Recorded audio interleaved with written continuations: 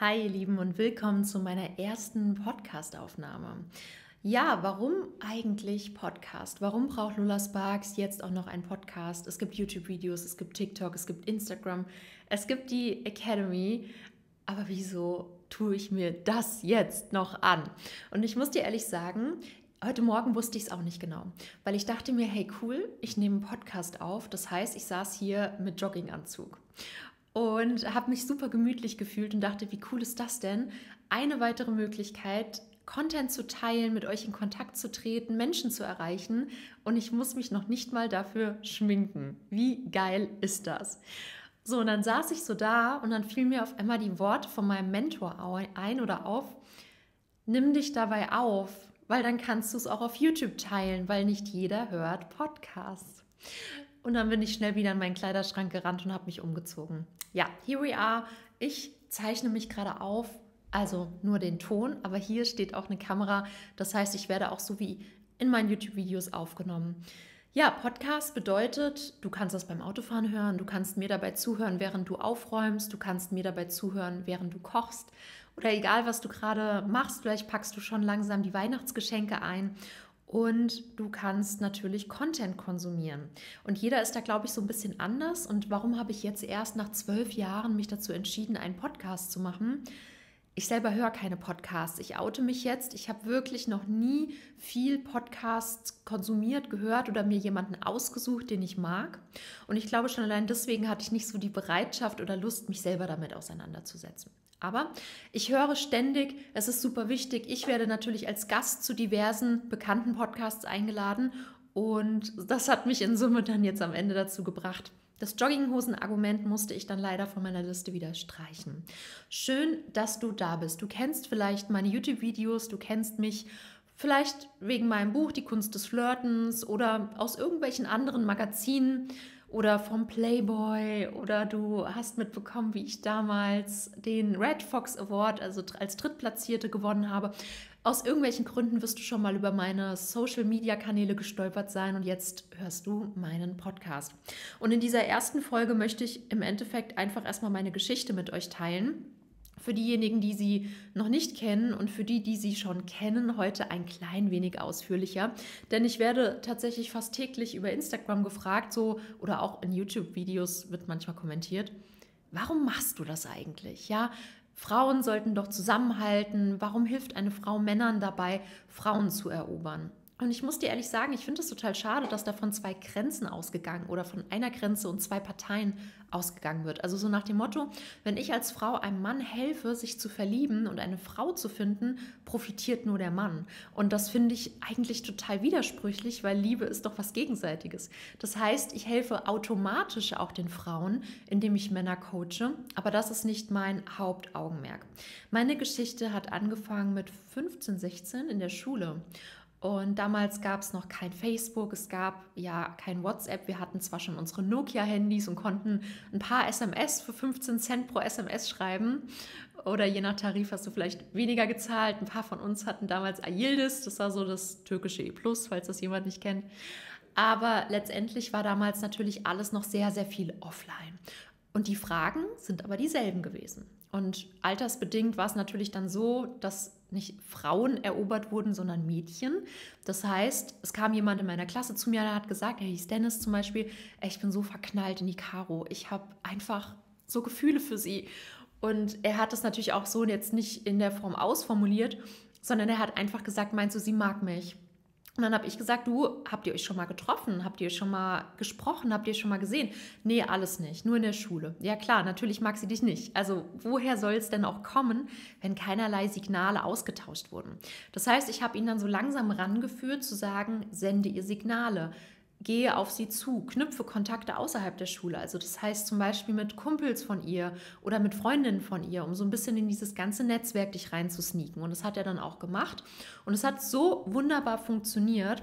Und die beiden sind zwar nicht in eine Beziehung gekommen, aber hatten Dates und er hat so seine ersten Erfahrungen machen können und kam ein paar Monate oder vielleicht waren es auch Wochen, als Kind kam einem das immer so lang vor, vielleicht waren es auch nur ein paar Tage, kam er zu mir und sagte, jetzt liebe ich Nadine oder irgendeinen anderen. Und dann habe ich gesagt, gut, Dennis, dann gucken wir, was wir bei ihr erreichen können. Und das war natürlich nicht der einzige. Und so habe ich in der Zeit, in der Schule schon so den Ruf bekommen, dass ich helfen kann, wenn jemand in ein Mädchen verliebt ist oder dass ich dabei unterstützen kann mit Wording, wie man die Handynummer bekommt oder wie man sie fragt, ob sie mit einem Eis essen geht. Und das war ja damals alles noch so süß. Ja, und so sind wir älter geworden und mit dem Älterwerden oder Altwerden kamen dann natürlich auch größere Probleme, andere Probleme. Also zum Beispiel sowas wie, ich will ein Auslandsjahr machen, aber ich habe mich gerade verliebt, was soll ich tun? Also es ist so, ich bin so mit älter geworden mit meinen Klienten oder mit meinen Freunden, mit meinem Netzwerk, die halt meinen Rat gesucht haben. Ja, und da war ich mir dann schon sehr, sehr sicher, dass es eine gewisse Gabe sein muss, die ich da habe, weil ich teilweise Menschen mit Ansage verkuppelt habe und es wirklich hinbekommen habe, dass unglücklich verliebte Männer bei ihrer Traumfrau landen konnten. Und hier siehst du auch wieder, sie haben das Leben dieser Frau ja dann nicht schlechter gemacht, sondern sie haben ihr Leben bereichert. Und deswegen sehe ich zwar meine Arbeit als Life- und Dating-Coach für Männer, aber eigentlich für Menschen. Weil wenn du als schüchterner Mann nicht mit Frauen richtig reden und flirten kannst, wirst du in der Regel auch andere Schwierigkeiten haben. Du wirst vielleicht dich im Job nicht so behaupten, vielleicht wirst du unterdrückt von deiner Familie, vielleicht hast du einen dominanten Bruder oder eine Schwester, die dir schon dein ganzes Leben lang sagt, was du zu tun hast oder in der Familie den Ton angibt. Und du hast immer das Gefühl, du ziehst den Kürzeren. Das heißt, bei mir im Coaching lernen meine Teilnehmer nicht nur, sich mit Frauen zu vernetzen, Dates zu bekommen, Frauen verliebt zu machen oder mit Frauen zu flirten, sondern sie lernen ja auch, sich in ihrem Leben ganz anders zu behaupten, ganz anders in ein Vorstellungsgespräch reinzugehen oder was ebenso ansteht. Und deswegen sehe ich das einfach als Bereicherung für jeden Menschen, nicht nur den Mann, der bei mir in der Academy lernt, sondern auch die zukünftige Frau oder die Frauen, die er noch kennenlernen wird und mit denen er dann natürlich durch mein Coaching ganz anders umgeht.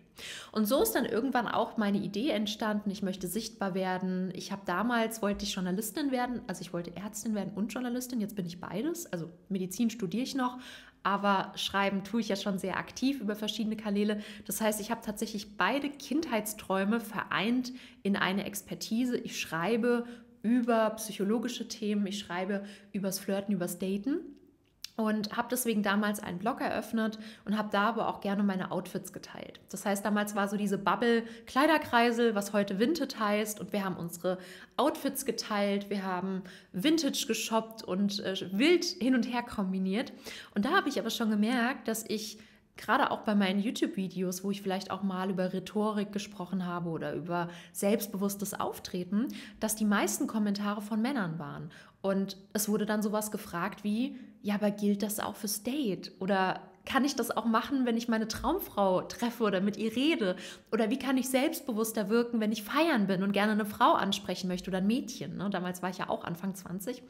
Und so habe ich gemerkt, okay, krass, schon wieder komme ich fast automatisch in diesen Bereich, was offensichtlich meine Gabe ist, was offensichtlich das sein soll, womit ich mich in diesem Leben beschäftige. Und entsprechend dieser Erkenntnis habe ich dann meinen YouTube-Kanal verändert, habe die Themen angepasst an die Kommentare meiner Follower und bin so dann euer Life- und Dating-Coach Lola Sparks geworden und mache seit 12 Jahren im Endeffekt genau das, seit ich mein Abi gemacht habe, seit ich mich direkt nach dem Abi selbstständig gemacht habe. Ich helfe Männern dabei, wieder an sich zu glauben, aus der Schüchternheit herauszukommen, und ich analysiere aber auch sehr viel. Das heißt, ich bin sehr viel am Beobachten, egal wo ich bin. Es ist immer sehr, sehr witzig, wenn ich mit Freunden unterwegs bin und meine Augen huschen dann manchmal schon so durch den Raum und meine Freundin sagt dann zu mir so, du hast schon wieder was gesehen, oder? Und das ist aber so schön, weil das Leben ist eine Schule, und wenn du dich fragst, woher kommen diese ganzen Tipps, woher kommen diese ganzen Ideen, sie sind in meinem Kopf. Irgendwann mal hat ein Mensch immer irgendwas begonnen. Irgendwann hat mal ein Mensch entschieden, dass Klebeband eine gute Idee ist oder dass wir auf Stühlen sitzen und nicht auf dem Boden. Irgendwann mal hat ein Mensch entschieden, dass es cooler ist, aus Glas zu trinken, als irgendwelche Tonkrüge zu formen. Also das heißt, irgendwann mal hatten Menschen Ideen und haben sie ausprobiert und haben festgestellt, es war eine gute Idee oder es wurde weiterentwickelt. Und genauso sind auch meine Strategien und Ideen entstanden. Ich habe schon damals in der Schule gemerkt, das funktioniert, das ist gut und habe das dann weiter ausgeweitet und bin da sehr in meinem Kopf drin in der Analyse und überlege mir immer wieder neue Strategien. Ich gehe mit der Zeit, ich gehe mit Social Media. Auch Online-Dating ist bei uns in der Academy ein ganz, ganz großes Thema. Auch darüber werde ich einen separaten Podcast machen mit meinen Top 10 Tipps, damit du als Mann dein Online-Dating-Profil so fit machst, damit du auch Matches bekommst und die Frau das Match nicht einfach auflöst. Und da gibt es natürlich auch einiges zu beachten, was man beim Chatten machen kann. Und das hilft dir dann wieder im Gespräch mit der Frau, wenn ihr euch dann im echten Leben seht, weil wir dann aus einer ganz anderen Perspektive heraus mit der Frau sprechen. Ja, und das ist im Endeffekt auch mein Wunsch, dass ich Männern dahin verhelfe, dass sie nicht glauben, sie würden im Universum der Frau kreisen. Also das heißt, dass sie glauben, sie sind diejenigen, die nicht die Macht haben, sondern sind immer nur ausgeliefert den Launen der Frau, den Entscheidungen der Frau, ne? So wie das im Online-Dating ja gerne auch so dargestellt wird. Frauen haben Angebote im Überfluss, nur auf der anderen Seite, wenn man dann mal die Frauen fragt, sagen die, nee, es ist überhaupt nicht so, da kommen dann vielleicht 20 Leute und 18 davon fragen im dritten Satz schon, ja, was hast du für eine Körbchengröße oder schicken irgendwelche ekligen Bilder. Also das heißt, die Auswahl ist nicht unbedingt eine Bereicherung und da kommt natürlich auch viel weirdes Zeug. Soll ich dazu auch mal eine Aufnahme machen? Die Top 3 weirdesten Geschichten, die mir schon mal erzählt wurden von Frauen, die Online-Dating betreiben. Vielleicht öffnet das dem einen oder anderen Mann die Augen, warum Frauen da auch so hart aussieben müssen. Ich kann euch schon mal eine Sache über mich verraten, und zwar, dass ich noch nie Online-Dating für mich selber betrieben habe, sondern für über 300 Leute, Frauen und Männern, immer quasi als Beifahrer. Aber ich habe schon sehr, sehr früh geheiratet und habe mit 21 die Liebe meines Lebens kennengelernt und sie mit 25 oder 24 geheiratet. Das heißt, wir sind jetzt 8 Jahre fast verheiratet. Ja, und 10 Jahre zusammen. So sieht es aus. Jetzt wisst ihr auch, wie alt ich bin. Und somit ist das Ganze für mich so ein bisschen außen vor gewesen. Ich war schon lange in dieser Beziehungsbubble und habe meine Freundinnen dabei begleitet, als Singlefrau zu daten, sich vorzubereiten, Männer kennenzulernen und natürlich auch die Online-Dating-Profile zu erstellen. Und natürlich in der Academy hunderte. Also wir haben ja jetzt schon über 3000 Academy-Teilnehmer die letzten Jahre gehabt. Deswegen, ja, ich sag mal, bei jedem 5., 6. habe ich das Online-Dating-Profil analysiert. Also da ist viel Expertise dahinter, viel Erfahrung. Wir haben viel ausprobiert. Und gerade gestern Abend hatten wir wieder einen Live-Call, wo ich live mit, ich glaube, wir waren 46 Teilnehmer oder 47, habe ich ein Tinder-Profil analysiert und da einige Tipps gegeben. Also das macht Spaß und es ist, wenn du es so nicht nur nutzt, sondern on top, also quasi um mal so als Zeitvertreib 1, 2 Dates noch on top zu bekommen. Wenn du aber sonst im Offline-Leben eher Kontakte knüpfst, dann ist Online-Dating etwas, was man auf jeden Fall machen und nutzen kann. Ja, ich freue mich total, dass ihr heute bei meinem ersten Podcast dabei wart. Ich bin mal gespannt, in welchem Rhythmus ich das Ganze jetzt hier einführe. Und das Video, was ich jetzt hier gerade aufnehme, werde ich natürlich über meinen YouTube-Kanal teilen. Und der Podcast, das werde ich noch rausfinden müssen, wie das Ganze dann publiziert wird. Ja, wenn du jetzt auch das Gefühl hast, vielleicht kennst du mich ja noch nicht oder vielleicht kennst du mich schon und folgst mir schon länger und du hast das Gefühl, du möchtest gerne mal wissen, ob so eine Zusammenarbeit mit mir Sinn macht, dann lade ich dich jetzt herzlich ein, dich bei einem kostenlosen Erstgespräch einmal von uns analysieren zu lassen und zu schauen, ob so eine Zusammenarbeit auch von deiner Seite aus Sinn macht, zu erfahren, wie die Academy abläuft. Und dann freue ich mich, wenn wir uns bei der nächsten Podcast-Folge zumindest hören und die gerade das YouTube-Video sehen, auch sehen. Vielleicht werde ich dann irgendwann auch mal einführen, hier einen Jogginganzug anzuziehen. Ist ja egal. Die Hälfte von euch sieht mich ja trotzdem nicht. Ich wünsche dir eine tolle Woche und bis zum nächsten Mal.